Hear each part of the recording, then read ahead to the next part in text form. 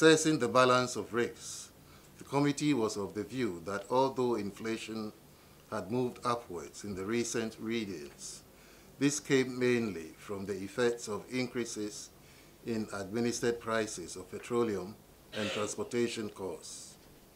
The committee viewed that second-round effects from these relative price changes would not be significant enough to alter the inflation trajectory over the medium term. This would require continued fiscal consolidation together with tight monetary policy to keep inflation within the target band.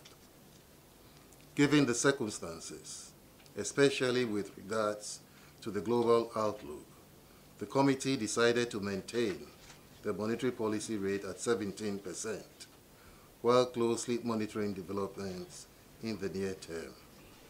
The committee stands ready to take the appropriate policy measures to promptly address any potential threats to the disinflation path.